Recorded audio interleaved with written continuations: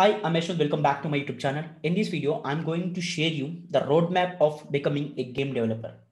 So game development is the most craziest field where playing games is completely different than developing games. So have you ever thought while playing games, like how one can actually develop such kind of games?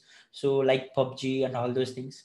So do you think it is as much easy as playing? No, it absolutely not, because it involves a complex process. And if you want to become a game developer, like I'm going to share you some tips and roadmap, so you can follow these tips in order to start learning game development from scratch. And after the end of this video, you will get some knowledge that will be helpful for you to start learning game development from scratch.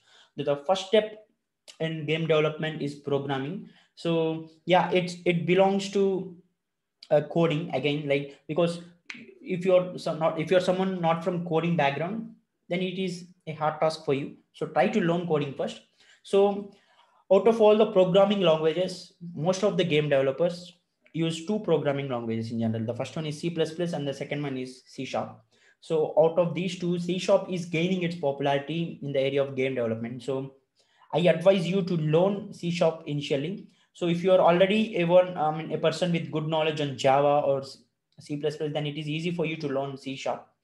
And C sharp, like, it, the advantages that you will get after learning C sharp is like it's completely Microsoft product oriented. So you will get to know access the all features of Visual Studio and all those things with the help of C sharp. So this is the important step. So you need to know the C sharp programming language. So once after you're good in C sharp, the second step is try to download a game engine. So there are many game engines out there, but the popular game engine and the easiest game engine is Unity, where most of the developers, almost every developer, every game developer uses this Unity to learn game development.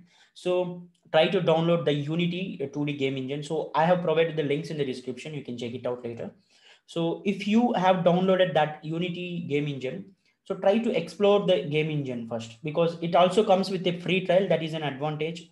So in that free version, you can access all the features. You can explore like what all the different features present in there, how to play with different objects. So you will get to know all those things, and you will get Unity tutorials all over the YouTube and all over the internet for free. You don't need to spend money for that. So once after you explore Unity game engine, so if you know like what actually it looks like and what all the different things that are present in the game engine, the third step is try building a basic game. So you don't need to build an advanced level video game, but try to build a basic game like Tetris. Tetris is one such game where most of the beginner game developers start with. So Tetris, you will get to know various basic things while playing with Tetris. So there are various tutorials out there. So I will also add the link in the description. So try to build this Tetris game. So once you build that, you will get to know various features. You will get to know how to use Unity 2D engine very smartly.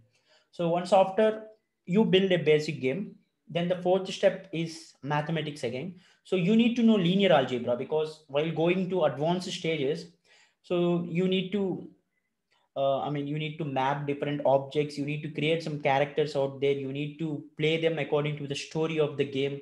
There are various things. So mathematics is the essential part, and in that mathematics you need linear algebra knowledge. So try to learn linear algebra. If you already know linear algebra, that's great, and you can start that. So yeah, once this is the fourth step, and the fifth step is uh, so you know now how to access the game engine of Unity. And the next part is design patterns. So I already told you, if you're willing to design a video game, you need multiple characters in that game, and you need a story. You need to map those characters according to the story. You need to take care of lighting. You need to take care of animations. You need to take care of various things out there. So you must have to know design patterns. So without design patterns, a game developer is not a game developer. So whatever the programming language that you know, so in this case C sharp, I suggest C sharp to start with. So try to learn design patterns, and also try to learn how to code design patterns in C sharp. So this is the thing. This is the fourth step. So this is the fifth step. So fourth step is a mathematics thing. So on the sixth step is you should be familiar with graphics. So try to learn graphic designing from like Adobe Photoshop and all those things, because in game you need to create characters, you need to create some graphics, right? So for that reason you need to have a knowledge on graphic designing. So try to play with Adobe. So Adobe Photoshop, Adobe Illustration. So there are various apps out there where you can actually create some animations, create some characters.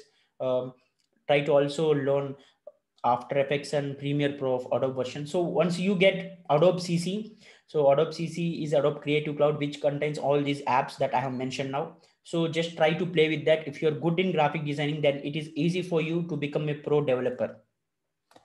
And once after you're good with graphic designing, you also need this 3D animations and visual effects.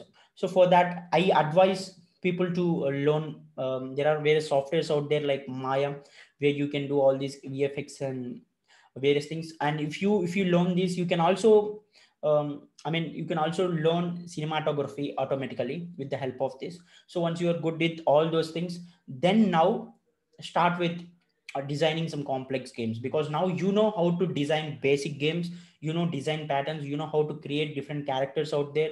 So you also know graphic designing, VFX and all those things. Then it is easy for you to build a complex game. So one more thing, in general, if you see the games, advanced games like PUBG and all those things, they were sponsored by some rich companies. So that is the reason why they develop with they develop such complex games and such beautiful games. But in general, if you're developing a game as an individual, so you need to spend a lot in order to create that game. So it is not possible for an individual to create games like them.